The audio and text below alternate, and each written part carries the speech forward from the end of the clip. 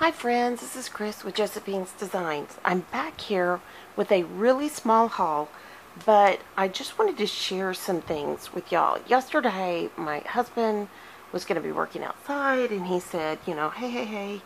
He worked for a while outside, and I think he was mowing pastures. I'm not sure. And he came in and he said, well, you wanted to go to the city? Come on. Or, the next town over. It's just larger than our town. And so we started this long list of errands. And it was funny because we started and it was like I didn't have that much to get. I just had to get some bird seed, and I wanted to go pick this up and this, and that was kind of it. But he added his errands on, and anyways, it was the sweetest thing. So anyway, all right, so this is primarily a haul from Five Below. I have some other things, but I'm going to keep them put up. But I'll share with you guys what I bought.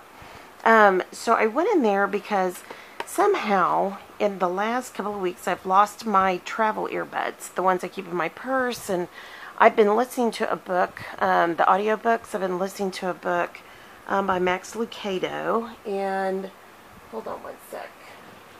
The name of it is Anxious for Nothing. And I wouldn't say that I'm anxious. When you're going through emergency after emergency after emergency, if you're not careful, you can become very anxious. And I recognized that I received a phone call, and it was a sweet phone call, but it was started out with, Chris, hello. And I was just like, oh no, what's wrong now?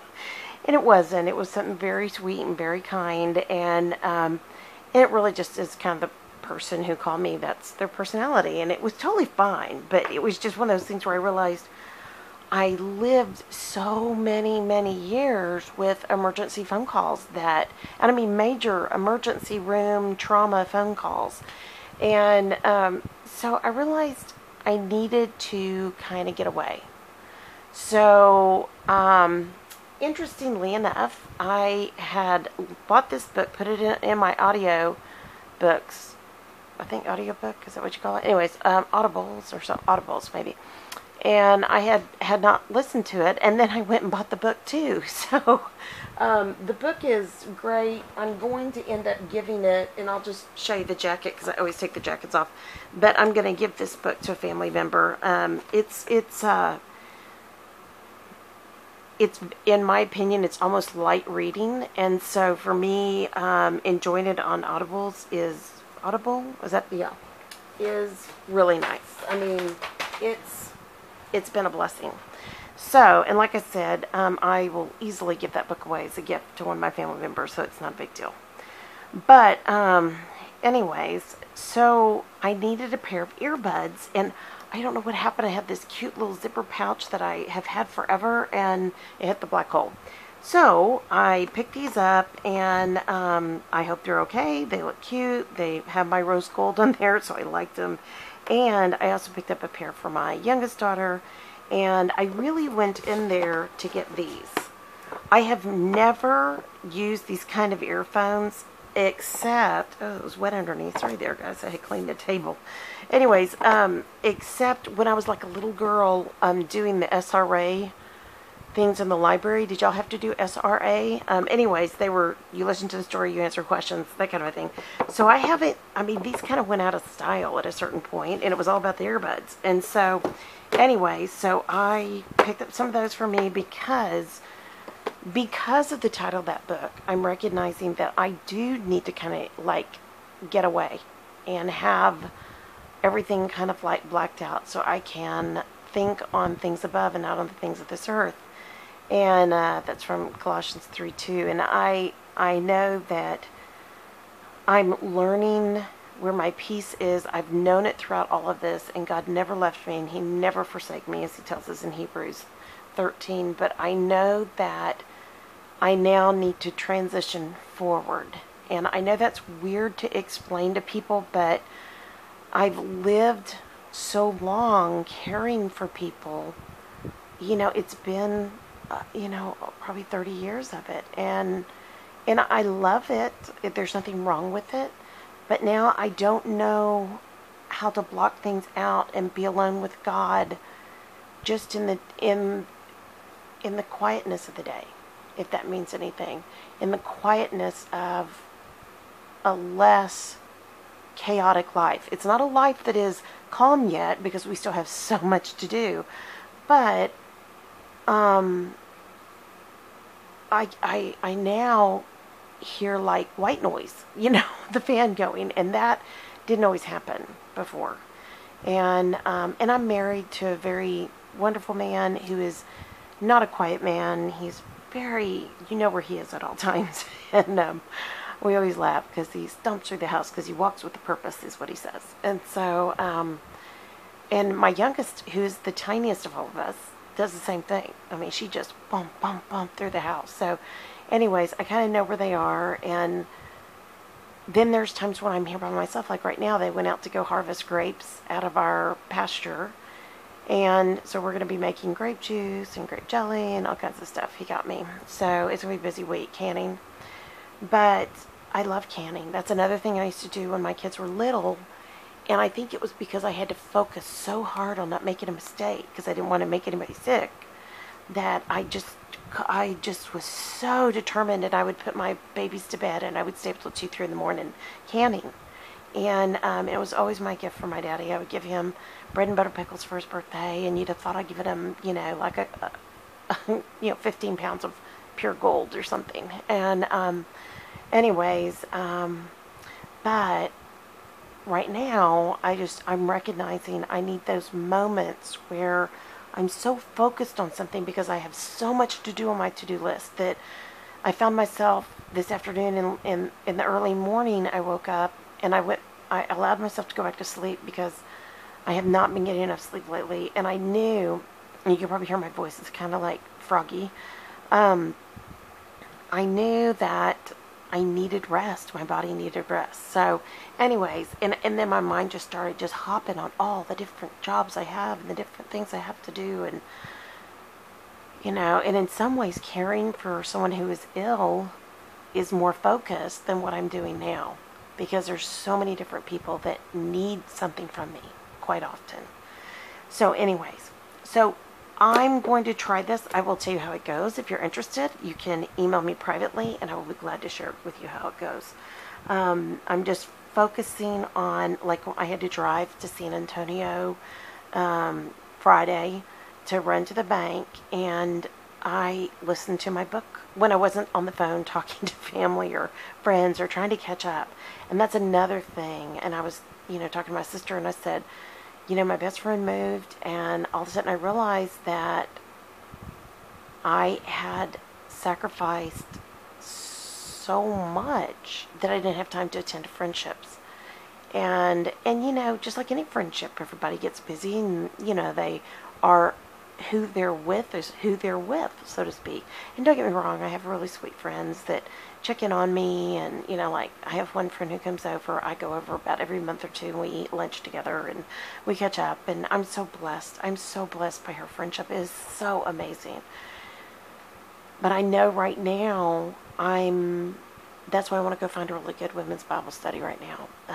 I know that I need to be with women again, and not just and the nurses have been phenomenal, and the women's staff have been amazing through this process.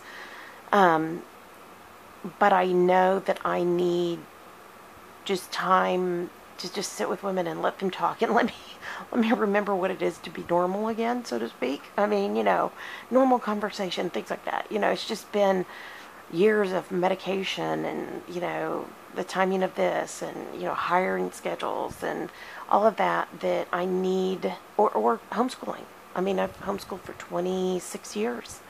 It's the first fall I won't be schooling. This is my first summer I'm not planning curriculum. And I told my husband that the other day, and he goes, well, you could go like tutor. And I said, well, you keep telling me I'm retired now, and I think I am. I think God has pulled me back out of that. I'm up for a season because of my health.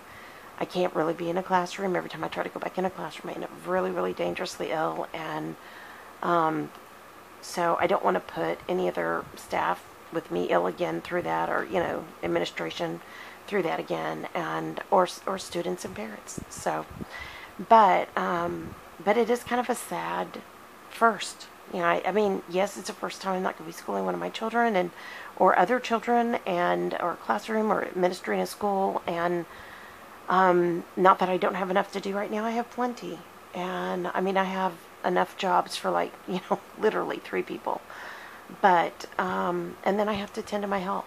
So I'm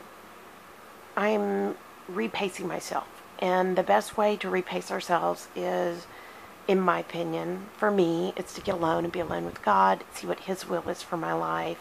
And it may just be the revelation of one day at a time right now. It may not be the long-term vision that I usually have. God has always been so gracious and given that to me. So, but I know I have things I have to get in order. I have to get our home in order. I have to get just all my parents' things and all the other things that I have in my home right now, my children, my just different things that are coming up that is just amazingly wonderful. And then, but, I mean, I literally have 1, 2, 3, 4 massive boxes in here filled with, and a family event that will be coming up, and there's probably enough for probably 3 more boxes. So I have to start boxing some of that, and we have to take that to storage. But I think I've already taken 2 humongous boxes labeled, and what we have here, the things are the projects I have to make. So there's going to be a lot of fun projects on this channel. Yay! Okay, so Five Below, I think these are like $5. So we'll see if they're any good. I did pick up some Memorex, I think. It seemed like it was a good brand years ago, so I got those for my daughter. I also found, and I could not, these were in the wrong place, and these were $2 a piece, and there is, pardon me, 20 sheets in each kit. So here is this one. Then I have 3 of those. So I'm super excited. I'm going to give one for me, one for each of my daughters, I think, is what I'm thinking. And that may be like in their stockings this year. And I'm going to break into mine soon. And then there was only one of these, and I just thought, I need to shine on and, live for today. Focus on today. Be bold. Let's go. All those things. Be happy. Dream. And then, of course, the XO reminds me of my grandmother. So, for $2, 20 sheets, for goodness sakes, look at what all you get in that one. And then look at what all you get in this one. $2. Okay. Fantastic. So, if anybody asks me if I bought planner stickers, I can say yes, because they were $2. Okay. And then lastly, we went to Run by Sam's. I had to get some fruit and vegetables, and what else did I get? Oh, I got a gift for my husband, and things like, he was with me. But anyways, and I saw this. This is called the Weekly Prayer Project. And I'm going to read up a little bit on it online. It looked really good to me. A challenge to journal, pray, reflect, and connect with God. So this was $8.88, regularly $15.99. So anyways, I'll just read this back to you. Are you ready for a project that will actually change your life? Challenge yourself to journal, pray, reflect, and connect with God. With Weekly Prayer Project, 52 scriptures, one for each day of the year, explore different types of prayers found in the Bible, from prayers of gratitude and thankfulness to prayers of lament and intercession. Each week's journaling prompts will guide you to reflect on God's work in your life and to pray with intention. Walk through this book and see your faith deepen and your joy soar. So, what I thought I would share with y'all is I am going to begin this book in September. Yeah, September, when I would be going back to school, if that makes any sense. So if any of you, I will put a link below, I'll find a link for Amazon, would like to go through this with me, let me know. I will set up a special, group, I guess maybe on Facebook or in Instagram, somewhere over there. I think probably Facebook. And I will set up a group for us if you guys are interested. If you're not interested, I totally understand. But I thought this might be a fun thing for those of us on this channel who have either been through difficulties or who have, just needed that extra encouragement in our life right now.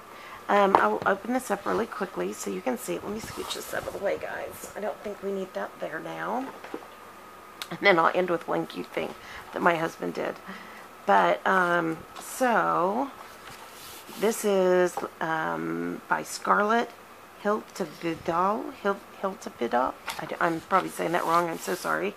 And then, I love succulents. It's really a pretty and calming, see, I saved the sticker, $8.98. So it was $8.98 at Sam's. And I saved that to show y'all, so I wouldn't forget the price. And so it gives you, like, scripture and how to use this journal. So come and see what God has done. He's awesome in his deeds toward the children of man. And that's the English Standard Version, Psalm 66:5. So, and then it just kind of takes you through the first few steps. So, if you decide you want to do this, you know, take a look, read the beginning, decide if you want to do it together.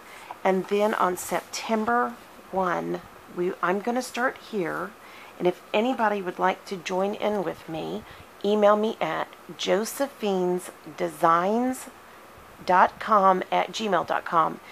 That email address is listed below in the information, and it is also in the About section of this channel. And so, as you can see, you start day 1 here. And then, if I understand this right, yeah, then you work your way through the first week. Now, I will read more about this, so, because it gives us scripture here, it gives us prompts, you know, it gives us things to work through. So, I mean, I'm going to be honest with you.